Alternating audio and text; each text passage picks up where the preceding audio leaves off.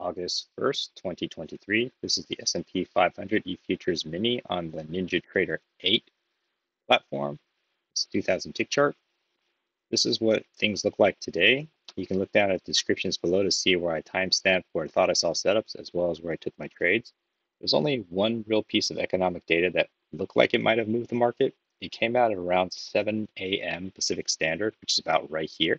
It was the ISM manufacturing PMI, as well as the job openings.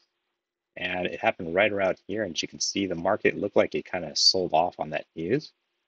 The pre-market highs is marked here, as well as the pre-market lows here. The pre-market lows, it looked like it respected it somewhat, had 3 touches. There are small little breakthroughs, but for the most part, you can trust that this is, after the 3rd touch, that this is some kind of support here.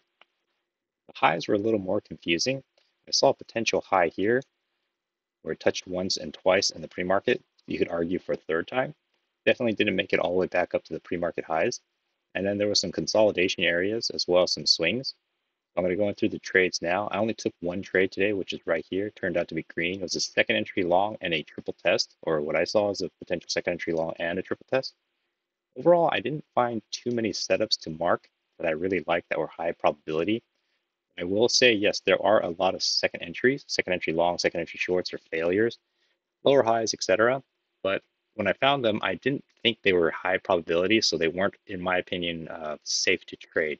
I mean, with more experience, I might be able to see through some of the setups a little bit clearer and be more confident taking those trades. But at the time being, I wasn't able to, just based upon my skill level. So in the pre-market, you can see, started off here, prices sold off, did a small pullback, and then it came back down. The first setup I saw, which happened right at the 2nd minute after the open, was a new low here. It's a first entry short, pulls up, second entry short. Now the second entry short, and it fails. It hasn't technically failed yet because it has to break above this candle. So technically a failure happens here. But when I saw this, I was wondering if it was going to be a failure because I did draw this line here and was confirmed at this point. When this candle formed, I was thinking there's a line here, and while this one was jumping up and down, I saw it as a possible failed second entry short. Since this one closed above the EMA, there's enough room to the highs, but I wanted a confirmation setup just because it was the 2nd minute. As you can see, it's, well, actually, it's the 1st minute. This is the 2nd minute here. This is still in the 1st minute of the trading day, and there's already 3 candles, 4 candles. I guess you could argue for 5 candles. So I wasn't sure. It is a very choppy right at the open. So I wanted to wait for a confirmation trade. You actually get a confirmation trade right here. So it's actually a new high, first entry long, second entry long. As soon as it breaks above, it confirms the second entry long. It also confirmed this failed second entry short here. It also made a higher low right here. So all these things going for it, when I saw this in real time, I saw this occurring. I said, okay, there's a potential second entry long occurring. This, boom, creates a second entry long, and I thought, okay, this is definitely also potentially a higher low here. I just grouped the labels together. And if I wanted to enter, I was thinking I put it one tick above this guy here. This is 45.99.75, so it's actually 4,600 even. I saw it. I wasn't sure. I hesitated because this is still the 2nd minute of the trading day. And I saw it, analyzed it. I thought it was probably a pretty decent trade, but I didn't pull the trigger fast enough. As you can see, it's debatable whether I would have gotten filled on this candle or not. And if I wanted to take it here, there's enough room to scalp out for 1 point before I hit the top here. So definitely when this one formed, I felt it was too late to try to chase this trade.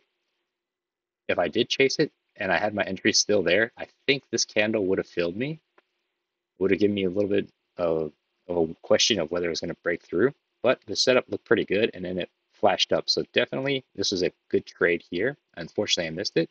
If I entered one tick above here, I would have, gotten filled probably on this red candle, less likely this green candle, and I would have gotten my scalp on this green candle. Then prices continue moving up. I had to just let that one go. I do see another setup here. I see a first entry long. Here, when this forms, I was thinking there's a potential second entry long. It's bouncing off the EMA. This is also a possible trade. It's a good signal bar. And I thought this is actually the first break of this channel. So it's first break. It bounced off the EMA. It looks like it might want to come back up and test the highs, but nothing says it has to. It could easily just reverse in the next candle. This next candle, we know it's green because we saw it, but it could easily just broken through the EMA and continue down. However, there has a few things going for it that I thought was good. was it is about to form a second entry long. It's a good signal bar, plenty of room to get to the top. It's following this channel so far, so it looks like it at least wants to come up and test this high. And I like that EMA is holding strength or holding it as support. So this candle likely would have gotten me filled, and it's debatable whether I would have gotten out in time on this one. And I would have had to sit through this.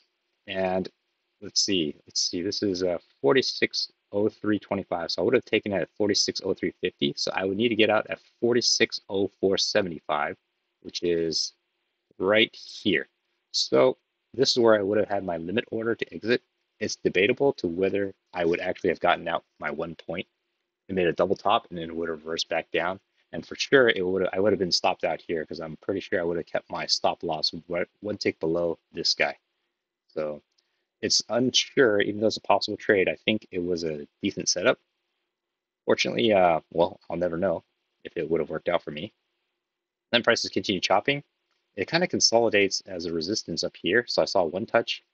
This wasn't confirming anything, but when I saw this double top here, I drew this blue line thinking, okay, there's some kind of resistance here, potentially a trading range, but the trading range lower end, it's hard to really know where it would be.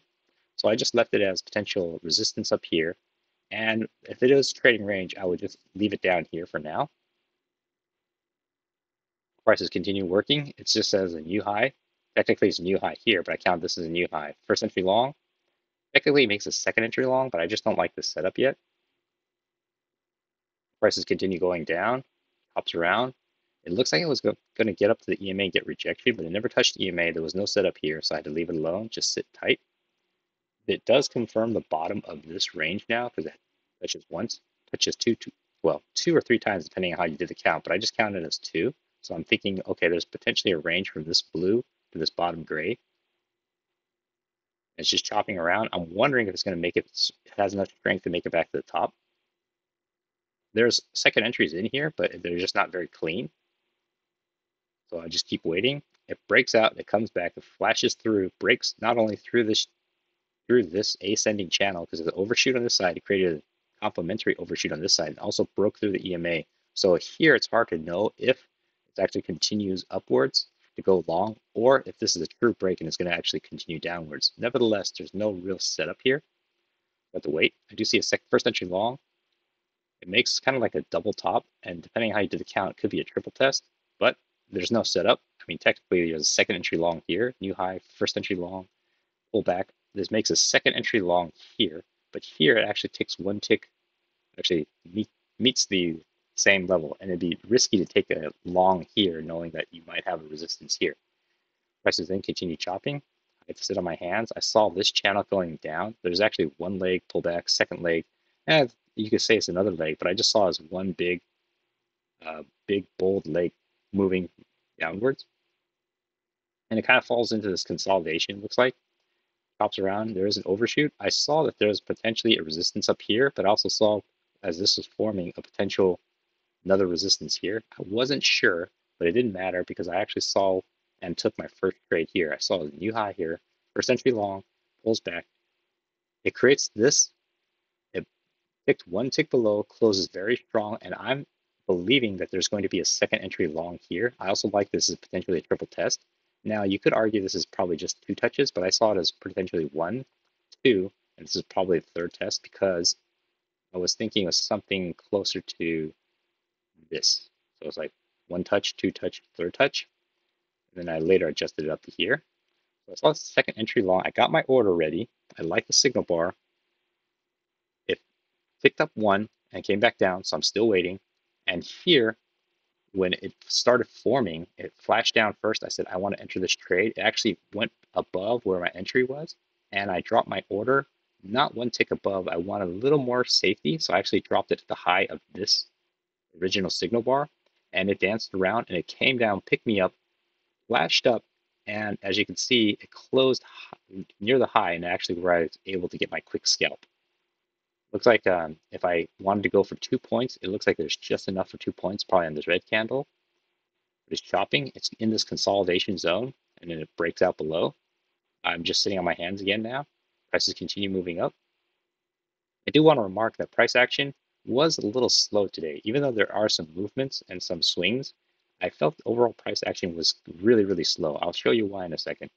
Then prices continue moving. I don't have this yellow channel yet, but I did see this measured move, one leg up to about here, pulls back, makes the second leg up. Doesn't really complete the measured move until about right here. But then I also saw this as potential one big leg, this blue guy right here.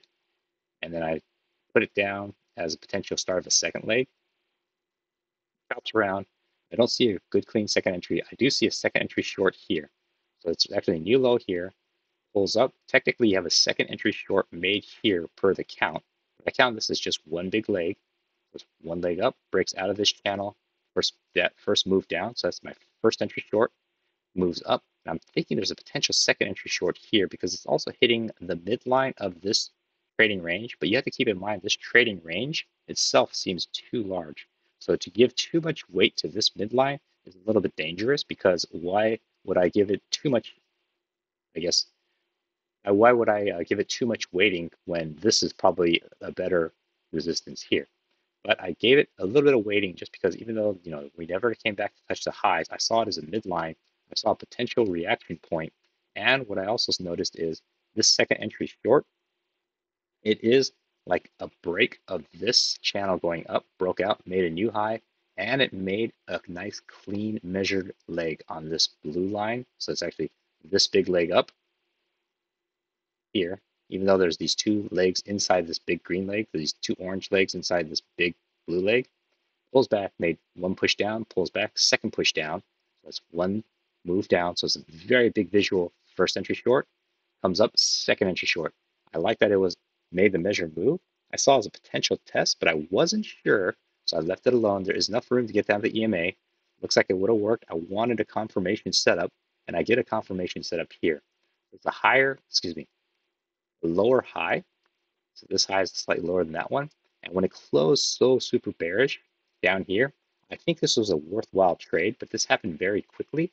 So I skipped it because you can see it happened at 26.44 and then this candle closed at 27.10. So this is only in the best span about 25 seconds. So this candle did everything it needed to do, and this candle did everything it needed to do. While analyzing this, and I wanted to take the trade, I don't know I would have taken it down here. I likely would have taken it probably up here, right where this second entry short, well, second entry short is confirmed here, and I probably would have put my trade up here. If that were the case, I would never have gotten filled. And to take it down here, I would have gotten filled, but I felt it would have been a lot riskier. And here, it looks like it would have been just enough to get a scalp out, but I wasn't in a trade, so it doesn't matter. The price continued chopping around, comes up, seems to be respecting this midline. I thought there was potential trading range here, so I saw one touch, two touch, three touch, triple test, comes up, breaks down through, and I'm thinking maybe there's a failed breakout. It comes up, it looks like it's going to be a failed breakout. Comes up and into the trading range again, so it confirms the failed breakout. Unfortunately, I didn't see a good setup until after the fact because this is a new high. It's first entry long, pulls back, second entry long. But these signal bars are pretty not that great to make me feel confident taking a long. So you did see one leg down, pulls back, second leg down. Let's do these orange lines here. But it exceeded it, so I wasn't 100% sure. I had to leave it alone. I was thinking maybe there'd be a higher low. Fortunately, you get a higher low right here, but it feels too far now. And what I would be going long would be going long into this potential resistance. So there isn't that much room to scalp out. So I just had to leave it alone. Looks like if I put my entry one tick right here, it'd be 64,475. So to get a 1 point scalp, I need to get up to 46.05. Actually, 06. So I'd have to get all the way up to here to ensure a clean scalp, but I wouldn't have gotten it and likely would have gotten stopped out. Then chops out into the close. Also, this is the last 10 minutes of the day, which I didn't really want to risk trading. So why do I say it was slow? Because if you look from here, this is 8 o'clock all the way over to 9 o'clock. This is all the price action. Then 9 to 11, which is right here. There's not much price action. Yes, there was movement, but it wasn't clean. Overall, there was some trades there, but I couldn't find too many that I felt comfortable taking the trade on. So I ended up with just one trade for the day, and I just have to be happy with that. There are a few trades that I thought were possibilities that I either didn't take because I didn't recognize them in time or I hesitated, so I was a little slow. So ideally with time, I'll get better and get faster. So hopefully that was helpful.